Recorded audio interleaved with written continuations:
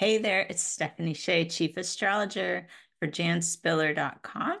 And I'm here with a review of a very unique astrological calendar that was developed by my coworker, KJ Atlas. She works with me at the Jan Spiller website. She does all our social media. So it makes sense that she would think of something kind of in the digital world. She's also Gemini. And I really haven't ever seen a calendar like this. So I thought I would share it with you, show you some of my favorite features, and just let you know how you can get one for yourself. Like me, KJ was an astrologer looking for a calendar that could help them track the moon, planetary cycles, and important astrological transits. And she really wasn't finding the one thing to meet her needs. And so she created it. It took her years of astrological study, her horoscope writing, birth chart sessions, all of this contributed to the knowledge that she has. And she came up with a digital Google Calendar, which I think is kind of brilliant because then it's always available. You could be out, you can pop it open on your phone. You don't have to carry around some printed thing. And so this is really handy. And it doesn't just tell you what's going on, but it tells you what to do to make the best of it. And that's Jan Spiller's philosophy, by the way, also. That's how I've been trained. It doesn't help to tell people that there might be an anxious energy in the air and then just leave them hanging. It's like, well, what are some things to do to ground yourself? So, this calendar she designed is designed with the beginner astrology lover in mind.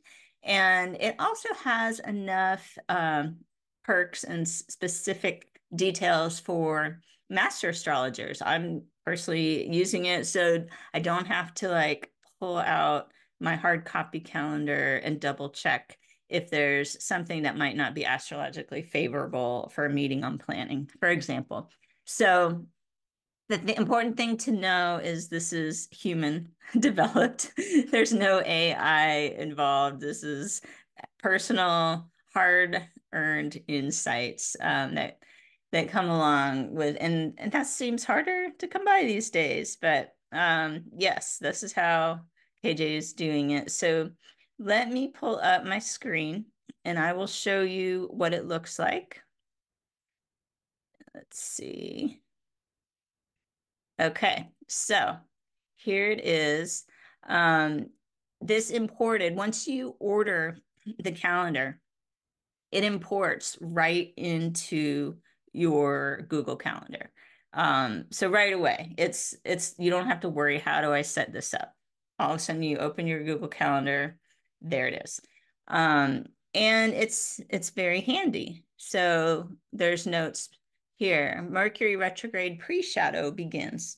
Well, that's interesting. Maybe somebody wasn't aware there's a pre-shadow and a post-shadow. I talk about this sometimes in my forecasts, but this is giving you the date and time that it's happening, and it's a very thorough description. So this is going to really help, on a practical level, know exactly how to work with this. And I also really like that KJ has a poetic aesthetic. And for each astrological event, she includes sensory details. So you're going to find, practical tips here. Mercury's effects are often strains and confusion around communications and technology. Okay. And so you're getting the rundown. But then for the people that really appreciate more of a poetic approach, tastes like sulfur, smells like incoming rain, sounds like wind in the distance. And we get to interpret that poetry as we will for ourselves. And I think that helps really set this calendar apart and make it unique. So it's all compact and neat until you open one of the screens, then you get lots and lots of information. So if you wanted to know, when does the moon go into Leo, for example, Well, you'll find out, when will the sun enter Aries? Okay, it's right here. And here's all the things that it means. And this calendar is kind of Aries oriented, right? So if I flip back, there's nothing really going on before Aries season. And that was very intentional. So this will go all the way through Aries season of 2025.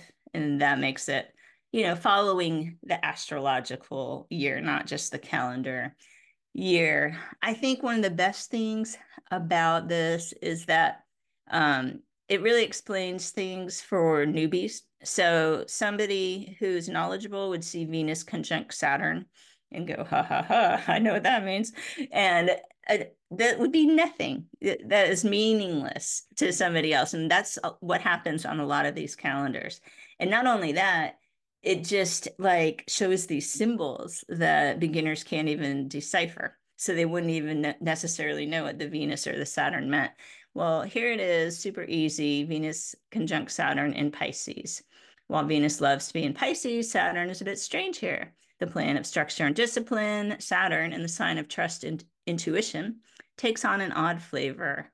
One that wants to teach us a collective lesson of trust the process.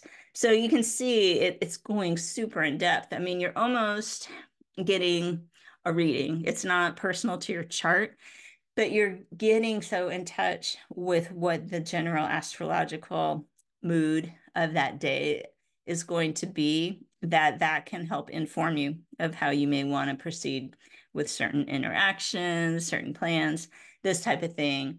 Generally, people try to avoid making plans during what's called the void moon, because that's sort of a empty zone. I like to think of it as a mini Mercury retrograde.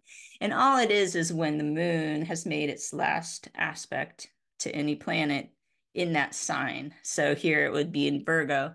It's waiting to move into Libra, as you can see.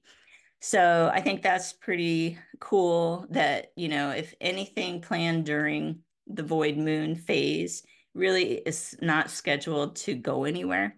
Well, if there's something you don't want to go anywhere, I notice KJ advises, hey, go ahead and schedule it during the void moon, and then you won't have to worry about it again. But for most people, if they're trying to make sure a date goes well or a specific event, that they're planning a party, you would probably not want to schedule it during the void moon.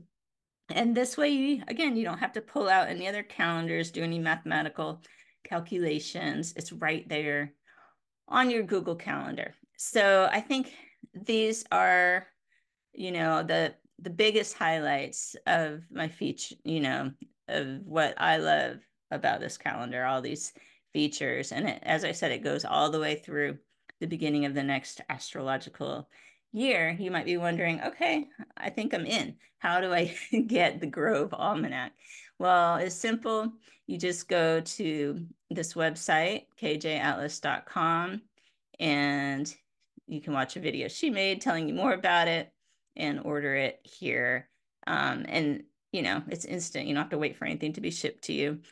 And I highly, highly recommend it. I was so excited when KJ created this. I knew that I was going to make a video to share it with the rest of you, because I think a lot of you viewing here will also find this calendar, this online calendar, super useful. All right, thanks, and have a great rest of your day.